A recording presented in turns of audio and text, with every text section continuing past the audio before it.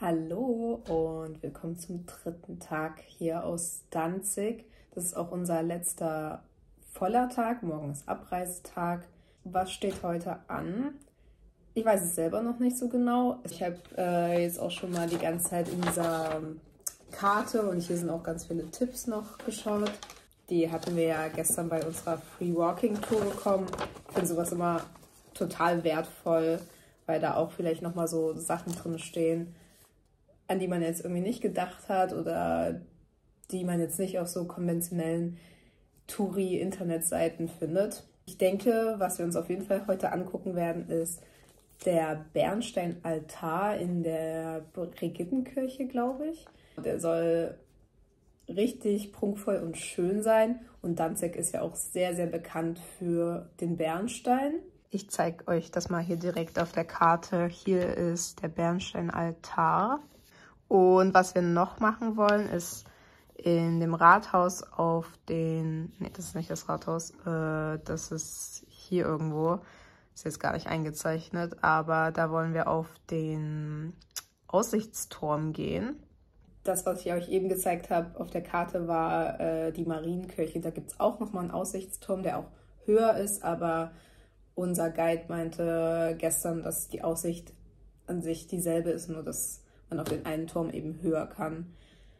Genau, ich bin gespannt. Bevor wir hier unseren Tag richtig starten, haben wir uns noch so was typisch Polnisches gegönnt. Ein Pączek mit Käse.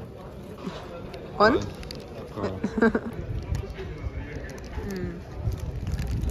Man muss sagen, von der Konsistenz und so, wie so ein Berliner.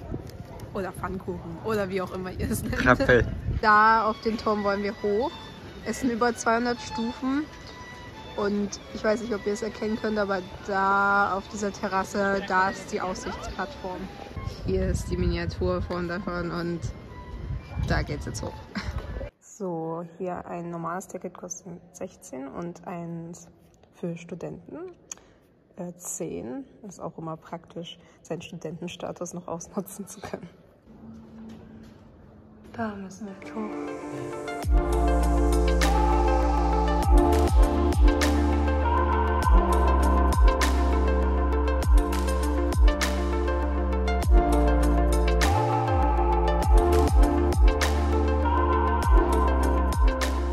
So, 10 Meter weiter haben wir uns direkt ein polnisches Eis geholt. Schwierig. Ich habe nur mit Schoko und du ganz typisch dieses gemischte. Ist es? Lecker. Ja, ist lecker. So, wir sind jetzt hier nochmal in der Mariengasse. Hier waren wir schon gestern am Ende unserer Walking Tour. Das soll die schönste Gasse in, ja, beachtet das nicht, aber sonst soll das die schönste Gasse in Danzig sein. Genau, das Besondere an den Gassen sind diese sogenannten Beischläge, die noch aus den alten Zeiten bewahrt wurden. Und hier, wie ihr auch schon sehen könnt, sind immer ganz viele Bernstein-Schmuckgeschäfte. Und da werde ich jetzt auch mal so ein bisschen vorbeischauen. Und vielleicht finde ich ja was Schönes.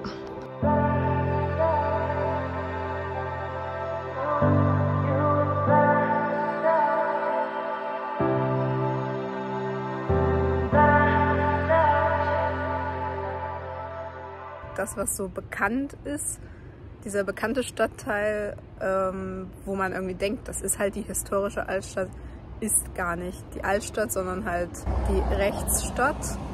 Und diese Altstadt entspringt daher, dass vor ganz, ganz langer Zeit eben mehrere Städte Danzig quasi gegründet wurden, also nebeneinander. Das ist übrigens ein Bernsteinmuseum.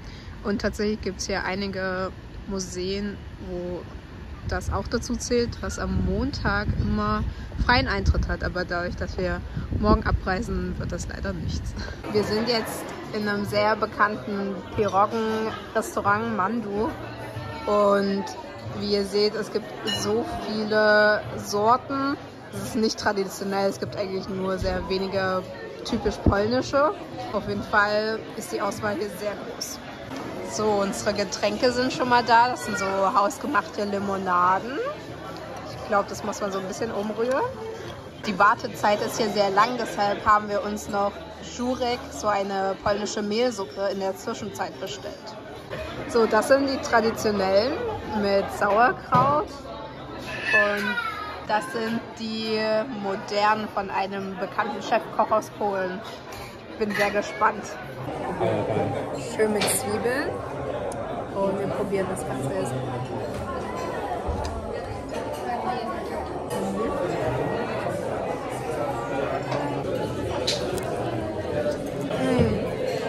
Richtig lecker. Wir machen jetzt noch eine Kaffeepause. Oh, der ist gut. Ja? Mhm.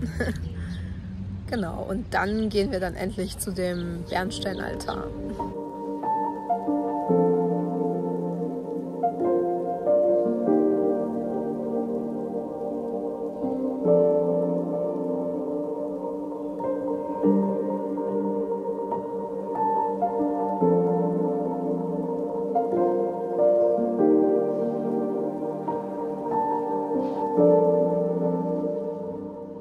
So, wir waren da jetzt drin und ich war richtig begeistert und war auch überrascht, dass das gar nicht so alt ist, sondern der Altar nicht mal 30 Jahre alt ist und quasi immer noch nicht fertig gebaut ist.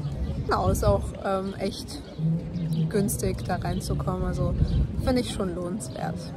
Wir warten jetzt, bis die Brücke da wieder unten ist, damit wir auf die andere Seite können.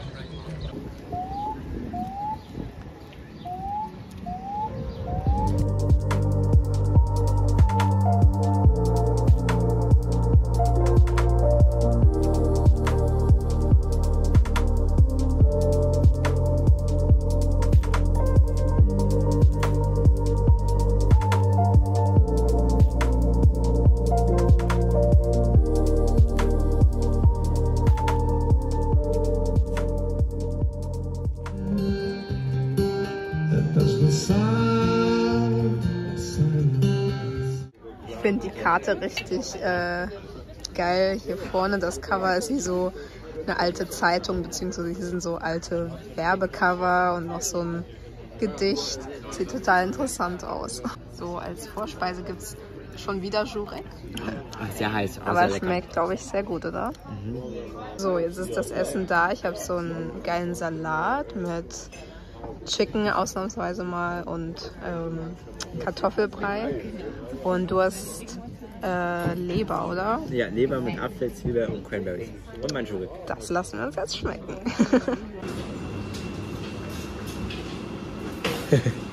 So, das ist die Trinkschokolade. Ich habe meinen Tee und ich habe mir so eine Praline mit Passionsfrucht genommen. So, vollgefressen geht's jetzt nach Hause. Ja, und damit beende ich, glaube ich, auch diesen Vlog. Morgen geht's leider wieder nach Hause. Genau, ich hoffe, euch hat der Vlog gefallen und wir sehen uns bestimmt bald wieder zu einem nächsten Vlog von mir. Tschüss! Tschüss!